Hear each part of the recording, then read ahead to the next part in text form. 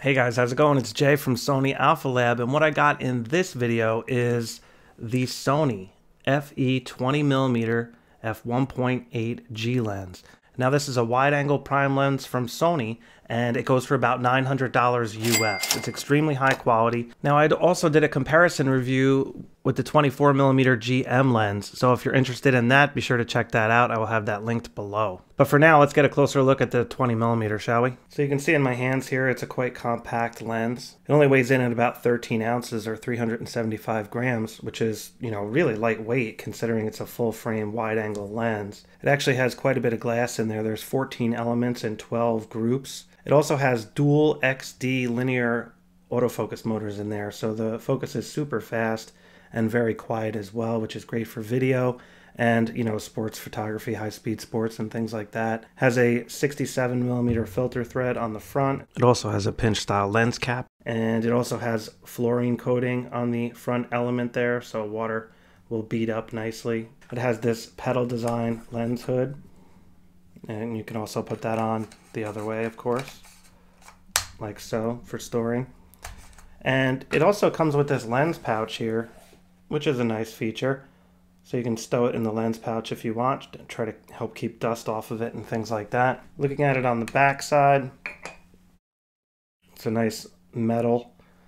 And you can see here, it actually has a rubber weather sealing gasket on the back, which is really good for weather sealing. It'll help keep water out of there from getting in. It actually also has a customizable focus hold button right here, so you can program that for a variety of functions. It has a AF/MF switch here for autofocus, manual focus, so you can easily turn it into manual focus if you want. It also has a linear manual focus design, and the focus ring feels very, very buttery. I really like the smoothness and consistency of this, and it's also very easy to use in manual focus. I did do quite a bit of manual focus testing. I was very happy with the way it performed in that regard. Now on the other side, you have the click and declick feature for the aperture. So it has a manual aperture ring here. You can actually turn that manually. I usually leave it on auto though, because sometimes this will accidentally turn, and I don't really like that. But it is a nice feature if you're somebody that likes to do it manually. And then if you declick it, like so, this will now turn nice and smooth, as you can see there. So if you're using this on a crop factor body, its effective range is 30mm as opposed to 20mm on the full frame. And of course it's f1.8 to f22. The minimum focus distance on this lens is 7 inches approximately, or 18 centimeters. So you can get really close to your subject, which renders the background extremely out of focus, and the bokeh rendering is really good, as you will see in the sample photos in a minute. Now this lens also features the nano AR coating for, really crisp contrast. So I tested this lens on the Sony a7 III and it performed excellent, and I'm going to go over the sample photos next so you can see how this lens performs in the lab and also in the real world. So let's get on with this review and head over into Lightroom. So what we're looking at here is a minimum focus distance test, and on the top left here you can see the EXIF data. So I was at f1.8, I was using a tripod, self-timer, and I was shooting in raw quality, and there has been no lens correction applied in Lightroom. This is straight off the camera raw. And again, here's f1.8, and look at that sharpness. Look at the killer background separation. You can see the lights in the background on the room and the dollar bill. And then basically this is just an aperture run. So now I'm stopping down f2.8, f4, f5.6, f8. Now I just wanted to zoom in here to f5.6 and let you see these bokeh balls. So at f4 here you can see they're still looking really round. At f5.6 they do start to octagon just a little bit, and that is due to the 9-blade aperture diaphragm. If it had more blades they would not octagon as much as they are. And here I'm at f8, and then here's f11, and then f16, and you can see the sharpness is just excellent across the board. I actually did have it on auto ISO for this test, so the ISO went up. That was an accident on my part. Not that big of a deal though. So here's just a bigger, wider angle view of the lab here, just so you can see what you're looking at f1.8 and 20 millimeter. And you could see you get quite a bit of detail in there. Now I just wanted to show you what it looks like when I enable the lens profile correction. And you can see it corrects a little bit of the distortion. There's very little distortion though, to be honest with you. But you can also see in the corners the vignette, the darkening effect in the corners that just happens with fast aperture lenses. And it's pretty well controlled though overall. And you can see the lens profile does do a pretty good job fixing it. Let me zoom in so you can see the detail a little closer. And you can see the sharpness is fantastic across the board. I can actually go to 2:1 here and show you even closer, but it does degrade the quality a little bit when you go to 2:1. But you can see the sharpness is really good. And if I stop it down to f2.8, it does sharpen up a little bit in the corners. But again, overall sharpness is excellent on this lens, in my opinion, especially in the real world. So let me just keep stopping it down. So now we're at f4 and f5.6, f8, f11, and f16. And if I zoom in here at f16, you can see the sharpness is still excellent across the board. A little bit of diffraction is going to come into play here, but I'm not really noticing much of a degrade in sharpness at, in this scene. It does lose a little bit, but not too much. F5.6, I would say. This is the sharpest, and F8 also looks extremely sharp. It does soften up a little bit at F11 and F16, but not really much. Color and clarity is excellent on this lens, though, I would say. All right, so here I was just doing a quick autofocus test in the lab, and I was using the touch screen and just touching around various locations to show you how good the focus works and how smooth it is and stuff. Works great. Love the touch screen.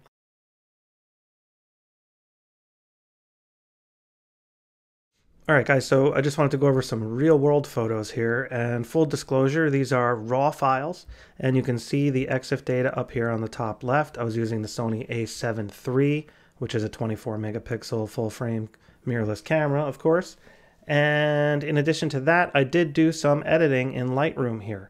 So I can show you a before and after by hitting the backslash key, and you can see what the original RAW file looked like, and then how I enhanced it a little bit. So just so you know, that is the deal.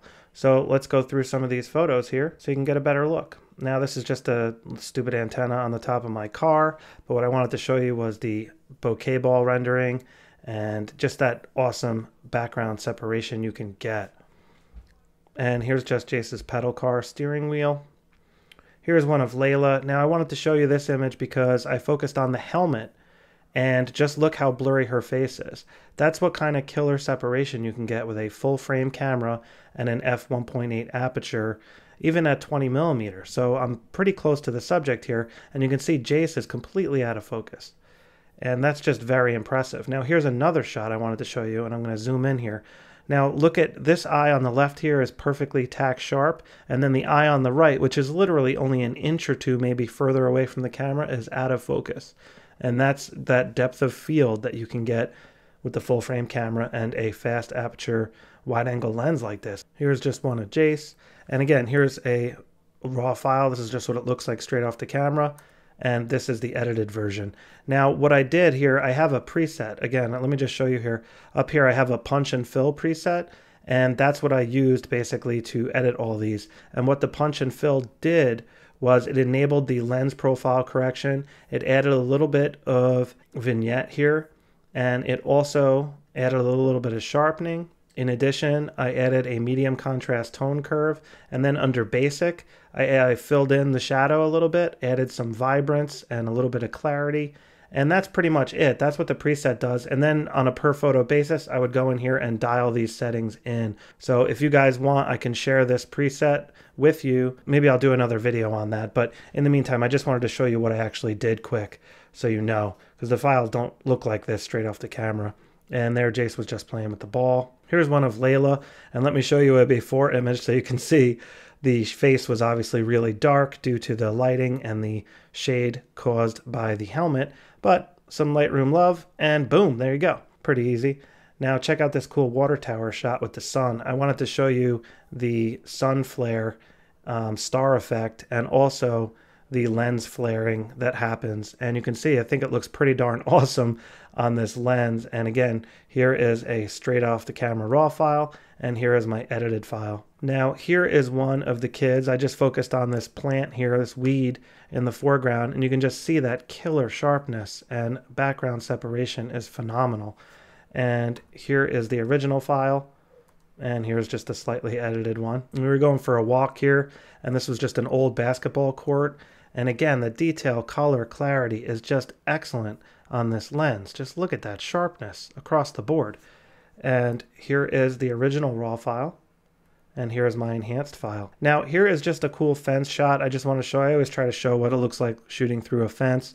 I was like a foot or two away from the fence and focused in the background. And then here is pretty much the same shot, this time focused on the fence. And look at that separation you can get. Really impressive in my opinion. And then here's just as close as I could get to the fence shooting through, just so you can see what that looks like. Here's just a wide angle, a fun wide angle shot of Jace on the slide. And here's one of Layla. I just wanted to show a cool sun flare shot, and I thought it looked pretty cool. Here's one of Jace, and let me just show you what this looks like before and after. That's the original file, and there's my enhancement. So you can see how much that did. Then here's just another one. Layla was holding a little pine cone there. And you can see the sharpness is awesome. Just look at the detail on her hand and everything. Again, this is at f1.8, and the clarity, color, sharpness on this lens is just fantastic. And here's one. I just focused on this tree branch here that was cut off, and I thought it looked pretty cool, you know, the way it had all those cracks in it, and you could see the kids in the background there. There's just another one. Depth of field separation example, and here is a before. This is straight off the camera, and here is just a slightly enhanced, and then here is just a, you know, a little shelter area at the park that you can see there. And here's a before straight off the camera and a slightly enhanced version. Now this one, I just wanted to show you what it looks like as far as the distortion goes on the face, and you can see right here there's really not much distortion on Jace's face. But on this image, you can clearly see the distortion when he's closer to the edge of the frame. That stretching effect is what comes into play. And that's just the nature of a wide angle lens. Basically, the center area, you're not going to get much distortion at all. But once you move to the edges, you're going to get this like stretching, ballooning effect. And I just want to illustrate that there. So you can't really take good portraits with somebody in the corner of the frame. You really need them, you know, in the center area for the best quality. And you can see this one here, there's a little bit of distortion, but not too much. But if his head was over here, it would really start to distort. Now here's just a depth of field play type shot. You can see Jace on the seesaw we were playing on, and I focused on my side. And then this one, I focused on Jace. So you can see just that depth of field play, nothing crazy. Here's one of Layla on the elephant ride at the park. And here's one of Layla on the cool roundabout turnstile thing, whatever you call that, I can't remember. All right, so this is an actual HDR file. So I combined 3 images using HDR Effects Pro, and then I enhanced it here in Lightroom. So here's just what the HDR looked like straight out of the HDR software. And then after I enhanced it in Lightroom, it turned into that. Now here's just one of my camera bag, and I can show you a before and after. Here's just another landscape style shot, and here is straight off the camera raw file. See, it's pretty flat, see a little bit of distortion there. And here is the corrected, you know, enhanced raw file. And here's just another one looking through some trees. I wanted to show you the depth of field play. I was at f2.5 for this shot, and you can see that depth of field is really awesome. Gives a nice, you know, depth to the image in my opinion. And here's an unedited version and an edited version. And here's just another file here. I went pretty far with the edit on that one. Here's what the file looked like straight off the camera. And here's an edited version. Here's a portrait of Jace. And again, I just played around in Lightroom and edited this a bit. So here's what the file looked like straight off the camera. And here is an enhanced version. And this is just my camera bag. I thought it looked pretty cool. So here is straight off the camera, and here is an enhanced version. Here's one of Layla holding a pine cone, and again, that depth of field play is quite good, and the wide angle effect that you get with a portrait like this, you know, you get a lot of background information, which is quite cool. This is just an awesome Lego car me and Jace were working on. We finally finished it. Didn't take too long, honestly, but I wanted Jace to do most of the work, you know what I'm saying? So I just helped him. Now here's just an architecture type shot. I want to show you a before and an after. If you scroll down here in Lightroom, there is an option for transform, and I just clicked auto here. So if I turn that off, you can see the image has that distortion, you know, because I'm lower than the building, so the verticals aren't vertical. And you always want the verticals to be vertical in architecture photography in particular, as best you can, you know, within reason. And that's what I did there. I just clicked auto on the transform to fix the verticals. And you can see this lens did an excellent job in my opinion. And the sharpness is fantastic across the board. I was shooting at f5.6 for this particular frame. And again, this one was at f5.6 as well. And I used this same transform tool. I just clicked auto. And if you turn it off, you can see how it was, you know, just that distortion because I was looking up a little bit. And then that corrected the verticals by hitting auto. And it did a really good job. This is at f5.6, and let me show you a before. So this is an unedited, straight off the camera. And then I just slightly enhanced it here in Lightroom. And again, look at the sharpness, clarity, and detail of this image. It's absolutely fantastic in my opinion. Really, really good quality. Now here's another one. Just wanted to show you this one. And again, if I do the auto correction here, you can see how it corrects the verticals. See that? So I'm just going to click auto, and you can actually do constrain crop if you want, and that'll bring it in to get rid of the white there, or you can uncheck it and scale it back out. And you can just actually hit the crop tool here, change the aspect ratio to like 4:5 or something, and leave it like that if you wanted. But that's how you fix the verticals, and you can see this does an exceptionally good job. This is at f1.8, guys. So f1.8, you could see the detail in the corners is fantastic. Very, very good quality optics, in my opinion. Even wide open at f1.8. Now here's just a shot inside my house here, and this is just straight off the camera, pretty much. I did adjust the shadows and the highlights. And then here's another one where I corrected for the distortion using that transform tool. So now you can see the verticals are vertical. So if you were going to use this for architecture photography or, you know, real estate photography indoors, you can expect to get results like this. And again, up here in the corners, you can see there's no purple fringing or anything like that. In these extremely high contrast highlights, it's very, very well controlled in my opinion, and I was very impressed with the quality of this lens. So that is pretty much it for the real world photos. Let's go over some sample video really quick, and then we will wrap this up with the conclusion.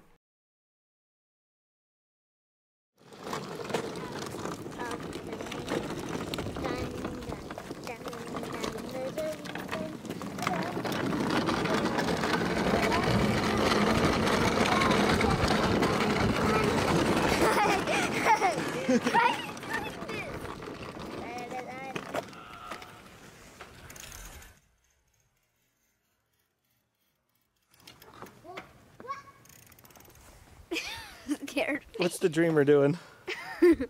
What is the dreamer doing? Can I get water? You thirsty? Yeah, I'm thirsty. Okay. I'm thirsty. You got dehydrated? You've been riding only 30 seconds. No, I've been thirsty all morning. Oh, well, why didn't you get a drink? You pounded that orange juice. I know. All right. I'll get off it.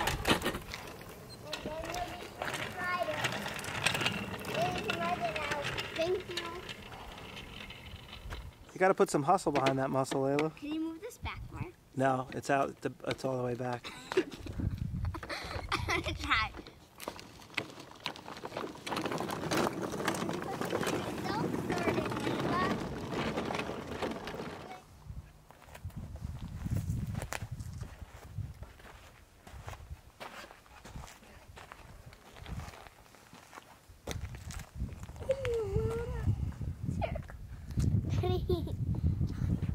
What's up, bud? How are you getting?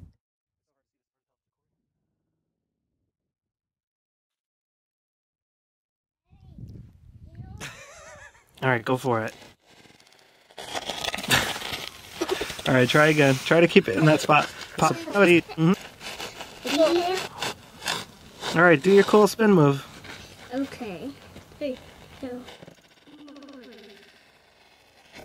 I try? Making this.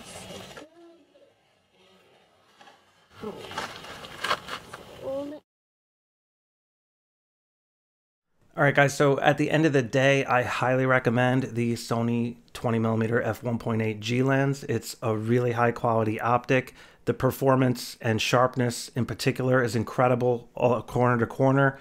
The distortion control is really good as well. So this lens is really a great option for wide angle photography if you're looking for a faster aperture for lower light use and things like that. It'd be a good option for astrophotography as well, interior photography, landscape photography, architecture photography, things like that.